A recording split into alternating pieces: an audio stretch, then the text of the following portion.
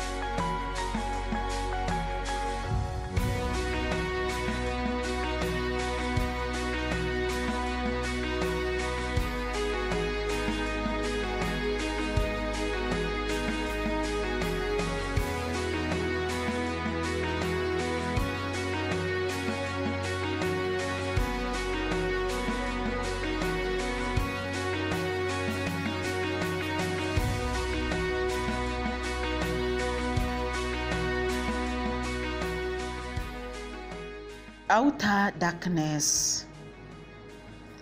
Night after night, Jesus and I went back into hell, so I could record this terrible truth. Each time we passed the earth, I walked very close to Jesus. An enormous fear gripped my soul each time I remembered what happened to me there. I knew I had to go on to save souls, but it was only through the mercies of God that I could go back. We stopped before a group of demons who were singing and chanting and praising Satan. They seemed to be enjoying themselves immensely. Jesus said, I will let you hear what they are saying. We will go to this house today, and torment those that are there. We will get more power from Lord Satan.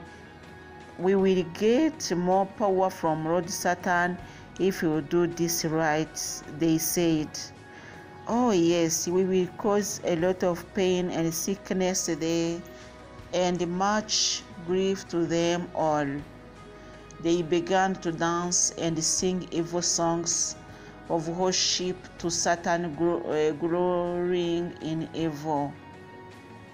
A demon said, "We will have to watch very careful for those who believe in Jesus, for they can cast us out."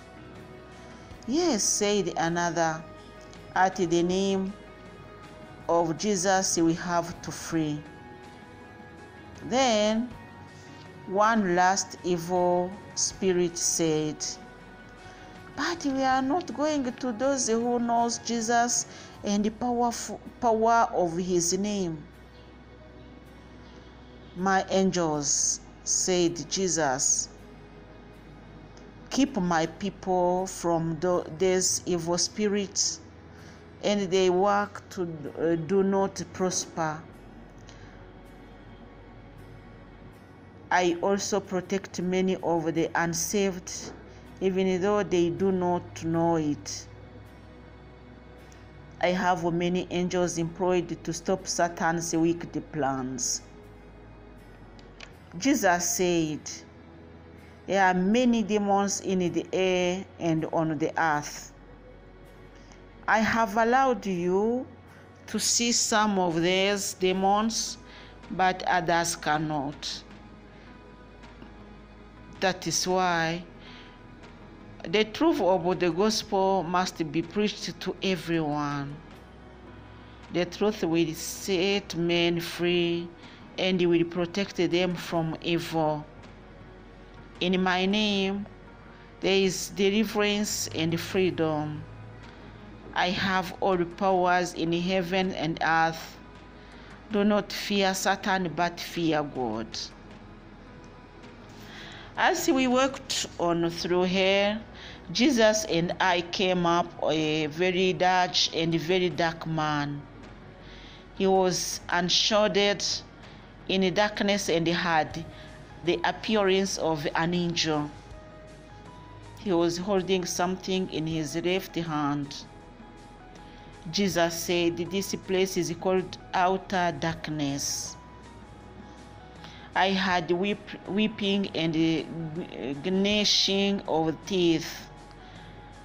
No way before had there been such utter hopelessness as I felt in this place. The angel that stood before us had no wings.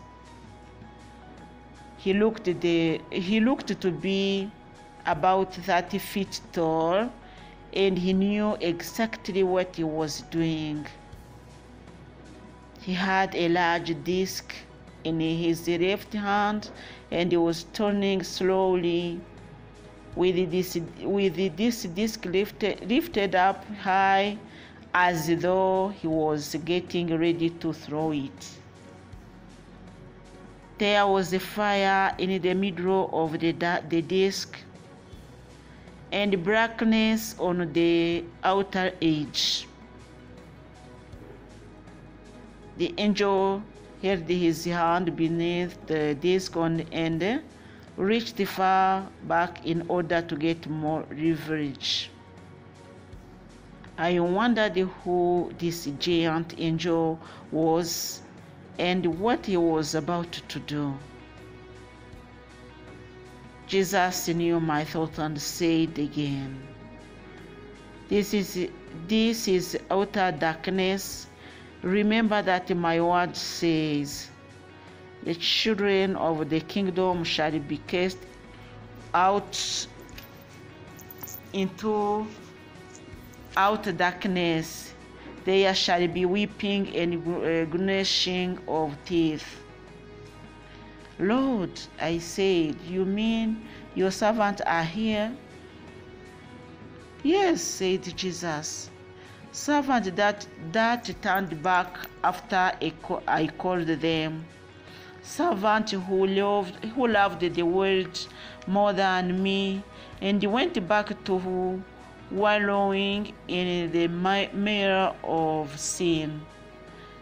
servant that would not stand for the truth and for holiness.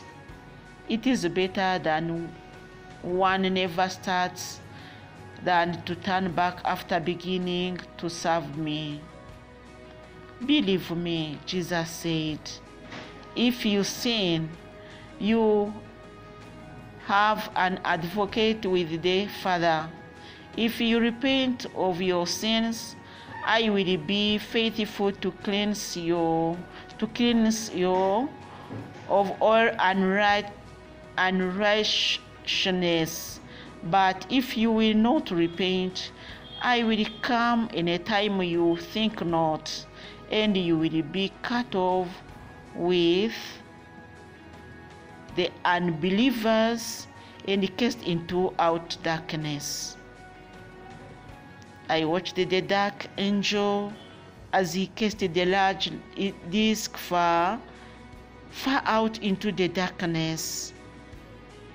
My word means just what is said. They shall be cast into outer darkness. And then immediately Jesus and I were in the air following this disc through space. We came to outside of disc and stood looking in. There was a fire in the center of the disc, and people were swimming in and out, over and under the flaming waves. There were no demons or evil spirit here, only soul burning in a sea of fire.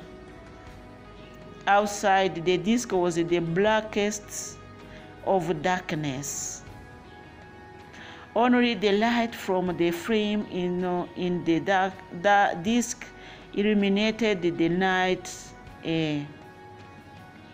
In that light, I saw people trying to swim to the edges of the disc. Some of them would almost reach the sides when a suction force from inside the disc would drag them back into the flames. I watched as the frail forms turned to skeletons with misty gray souls. I knew then that this was just another part of hell. And then I saw, as in a vision, angels opening seals. Nations and kingdoms appeared to be locked beneath them. As the angels broke the seals, men and women, boys and girls merged straight into the flames. I watched in a ghastly frustration, wondering if I knew any of the fallen servants of the Lord who were marching past. I could not turn my head away from the sight of souls marching into the fire, and no one was trying to stop them. I cried, Lord, please stop them before they reach the fire. But Jesus said, he who has ears should hear, he who has eyes should see. My child, cry out against sin and evil. Tell my servant to be faithful and to call upon the name of the Lord. I'm taking you through this awful place so that you can tell them about there. Jesus continued, some will not believe. Some will say God is too good to send men and women to hell. But tell them my words is true. Tell them that the fearful and unbelieving will have their part in the lake of fire. Brothers and sisters, This is what I was saying. Many says Jesus cannot punish us to that extent. But for him, he is saying, my word is true. Let us believe in his word and do his will, so that we not to be cast out of his heart. May God bless us. In the name of the Father, the Son, and the Holy Spirit. Amen.